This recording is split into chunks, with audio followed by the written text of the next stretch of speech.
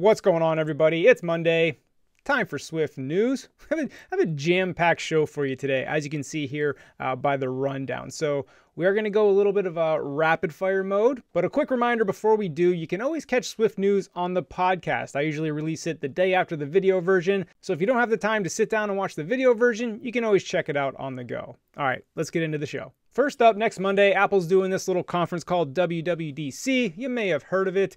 So they released their rundown, their official rundown, because this year is a little different, right? You can't do it in person. You got to do it all online. As you can see here, it's in its 31st year. Long time for WWDC. The schedule is pretty familiar, though. Nothing new here. We got the keynote next Monday at 10 a.m. Pacific. The platform State of the Union at 2 p.m. Pacific. If this is your first WWDC, let me break this down for you. So the keynote here that's a lot of like marketing, if you will. Like, you don't have to be a developer to enjoy the keynote and bask in all this Apple new product news. Again, it's very non-developer-y. However, although it's probably my favorite part, however, the platform State of the Union, that's where we get real developer-y, right? Like a non-developer would be bored out of their mind in the platform State of the Union. So that's the difference between the two.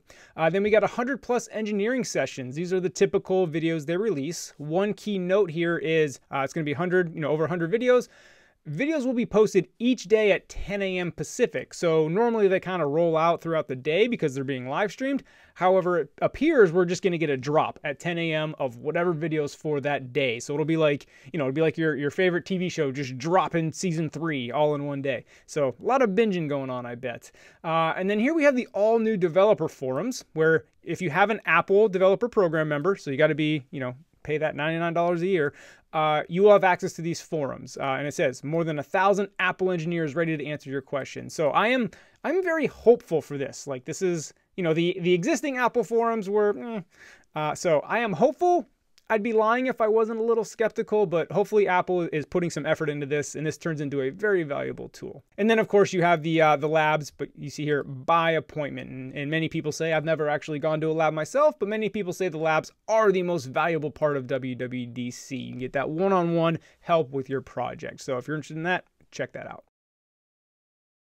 Speaking of WWDC, I think many of us would love to have SwiftUI be the center of attention, right? The belle of the ball at WWDC. I think a lot of us are hoping for that. However, we have a great article here that says why TextView is my SwiftUI canary, kind of the canary in the coal mine, which means it's going to be like a leading indicator of where SwiftUI can go. And I really enjoyed this article. I highly recommend reading it. It's kind of, is wondering, can SwiftUI fully replace, UIKit and AppKit, right? Because, I'll read it right here. One of the big questions on my mind is how well the fully declarative approach scales to complex apps. It says you can already build quite reasonable portal apps of your favorite websites, which is, 90% of the app market, right? Hitting a network call, showing it, all that stuff. But the complex app, he's wondering if SwiftUI will eventually, of course, I don't think anybody's expecting it this year, but will it eventually be able to create very complex apps? Like he said, could you develop an app like Keynote or Xcode using SwiftUI? So, and he goes on, a lot more detail. Again, highly recommend reading the article, but they say that TextView is going to be like, whatever they do with TextView is going to kind of tip their hand, if you will. That's what he's saying here.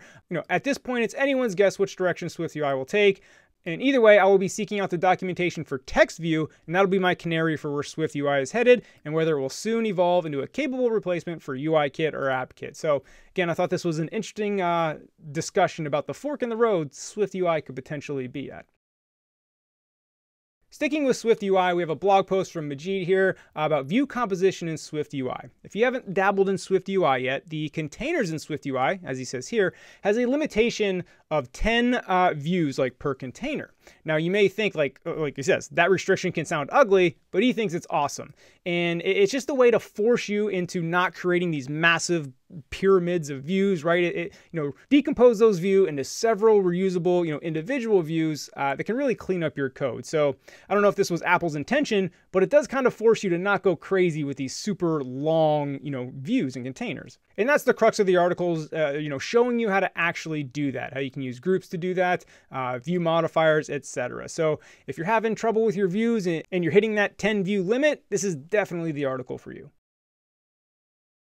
And on the topic of SwiftUI views, that brings me to today's sponsor, and that is fellow YouTuber Moeykens and Big Mountain Studio in his book, All About SwiftUI Views. Now, I personally really enjoyed the style of Mark's books because you have the code on the right and then, not only still images, but oftentimes animated GIFs showing you what the code is doing. Now, I describe this book as like a real page turner because, there's not a lot of like paragraph reading, right? You're looking at the code, you're seeing what it's doing. And I always wanted to turn the page real quick to see what the next thing like I was learning was. So I really liked this style. So if you want to check this out for free, I have a link in the description to Mark's SwiftUI Views Quick Start book. And then if you really want to take that leap, he's got a whole SwiftUI Mastery bundle that you can check out as well. Now, before we move on to the next story, a quick note about sponsors on Swift News. I am only doing sponsors for fellow community members. If they have a project or a product that they want to help get exposure with, that's all you're going to see on Swift News. You're not going to see major like companies or anything like that, only to help out other community members in Swift. So just a quick note on that. Now let's move on to some indie developer stuff. Like, I love hearing about this stuff. As like I've mentioned before, I'm starting to dip my toes in this world. But here we have Shahab J. Penguin, puts out, feels like an app a week. He's always sharing on Twitter. If you're not following him, definitely follow him. You can kind of see his journey. But he says, a lot of App Store users assume that indie devs make a lot of money. And while this may be true for many, it isn't in fact for most. For instance, he's made roughly 25 pounds across this past month. I think indie developers need to be more transparent. So the reason I'm sharing this, well said, but this thread is awesome because a ton of indie developers hopped in and started sharing, their stories, how many downloads they got, how much they were making.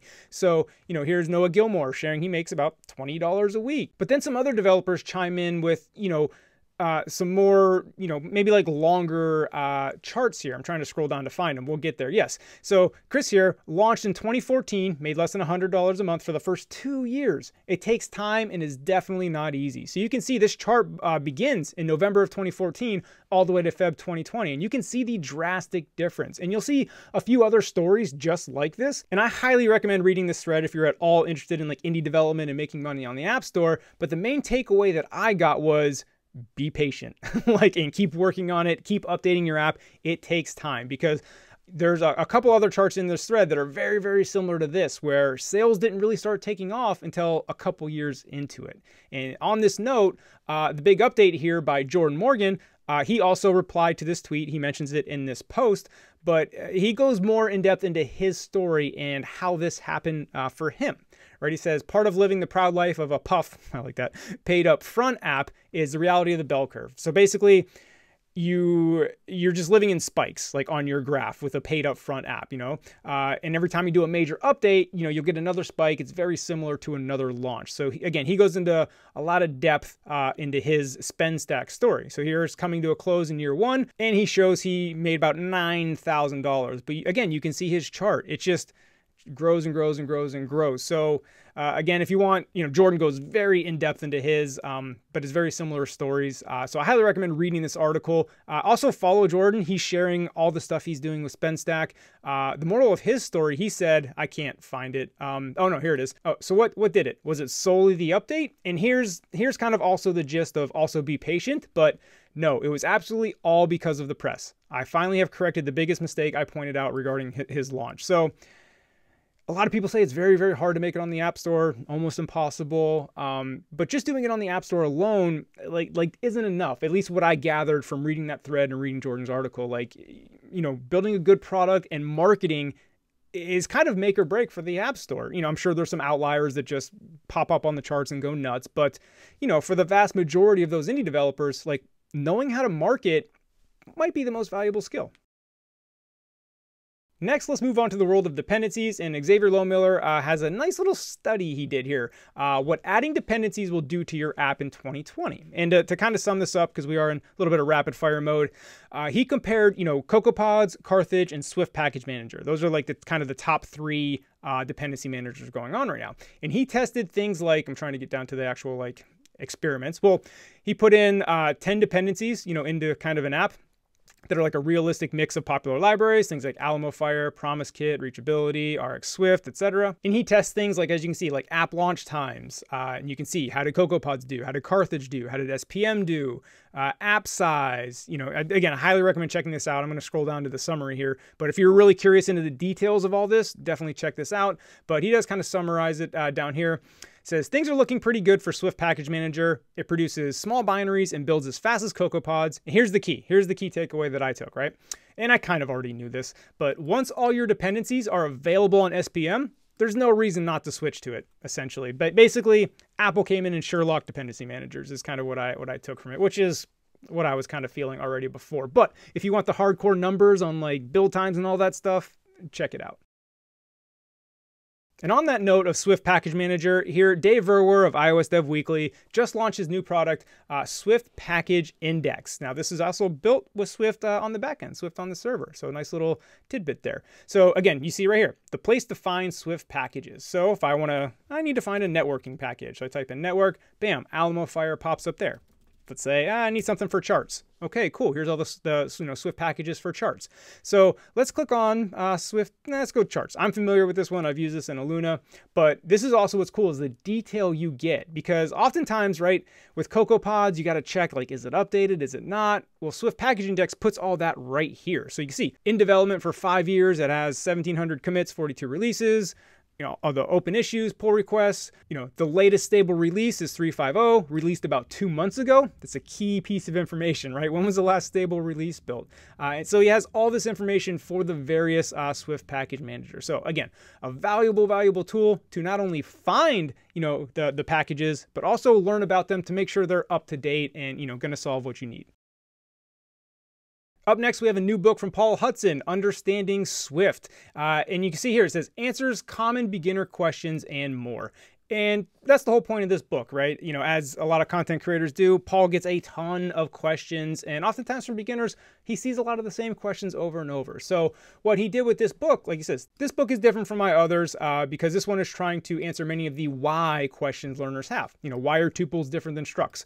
Why do copies of a class share data, etc.? So this isn't necessarily more of like, here's how to build a table view.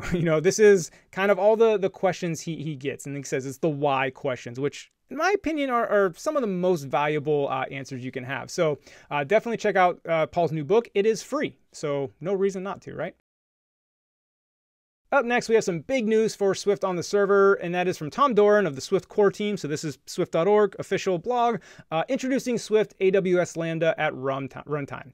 It is my pleasure to announce a new open source project for the Swift server ecosystem. Swift AWS Lambda Runtime is designed to help Swift developers build serverless functions for the Amazon Web Services Lambda platform. Now, here's the deal.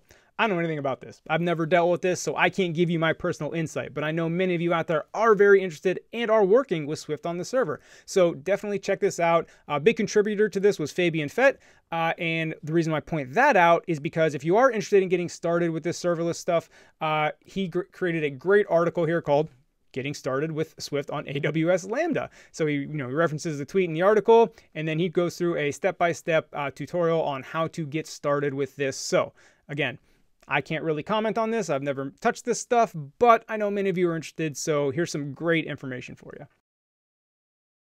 Moving on, we have an awesome article from Douglas Hill of PS PDF Kit, Level Up Your Trackpad Support Using UI Interaction. Now, with the release of the Magic Keyboard for the iPad, it's no secret that's a pretty big game changer for the iPad. So if your product has an iPad app component to it, or the one you're building is going to support the iPad, Trackpad support is an absolute must. Like, it's table stakes for a great iPad app. So that's what Douglas teaches you here in this article. Again, I'm going to scroll through it quick because it's quite long with a bunch of examples. Very visual. This is what I love about it. Like, you show the code and you show what the code is doing. We have pictures or movies. So I love those type of articles / tutorials that, yeah, the code's great, but actually show me what it does. That helps my understanding, at least for me. So again, a whole bunch, contextual menus, all that stuff. Again, I'm scrolling quick to show you just a glimpse of the article, but again, code, images, good stuff. So if you're interested in implementing trackpad support for your iPad app, here you go. Next, we have just a reminder.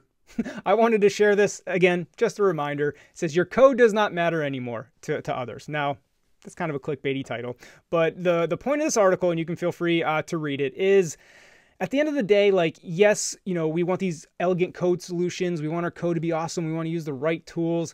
But at the end of the day, you have to remember, your beautiful code and elegant solution is meaningless if it's the wrong product, right? At the end of the day, the software we're building solves a problem for a customer, right? So if you're building the wrong thing, it doesn't matter how elegant it is. So again, this is just a quick reminder.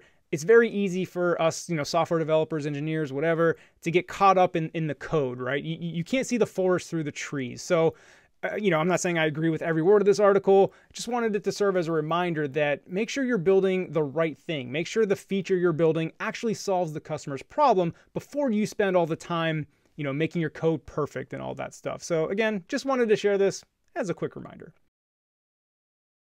Next, we have a quick design tip from Steve Schoger. Achieving an accessible contrast ratio is very difficult when using white text on a colored background. This hit me hard. This hit home because that's like my default go-to, as you can see here. Like I always do red button, white text, green button, white text.